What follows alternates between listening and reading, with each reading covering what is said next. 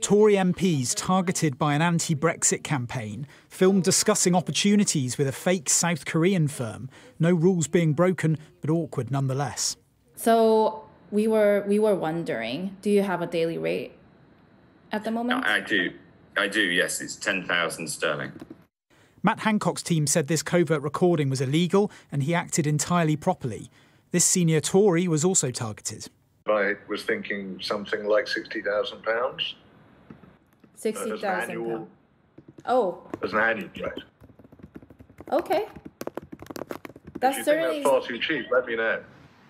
So Graham Brady said as he is standing down as an MP next year, he was exploring opportunities.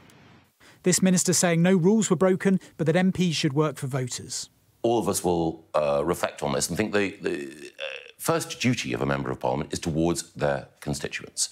And ultimately, the really important thing is an MP delivering for their constituents? Is a Member of Parliament doing everything they can to put public service first? This secretly filmed footage is clearly embarrassing for those involved, but it doesn't prove any wrongdoing because MPs only have to make declarations when money is received or when jobs are agreed. That said, the issue of outside earnings has come into close focus recently, with some calling for a tightening of the rules around second jobs.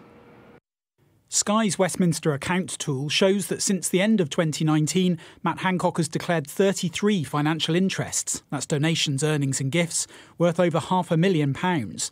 His highest payment was £320,000 for his I'm a Celebrity appearance, followed by £48,000 for a serialisation of his memoir, making him the MP with the 7th highest amount of outside earnings. Sir Graham Brady has 137 financial interests, totalling just over £210,000. His highest payment was £64,000 from a publishing group, followed by £31,000 for marketing and comms advice, putting him in 25th place. I think no one can watch that video and see these reports without feeling sickened, quite honestly, at them parading themselves around trying to get extra paid political consultancy, because that's what that is. And that's why we've been calling for an end to second jobs for MPs, an end to these paid political consultancy roles.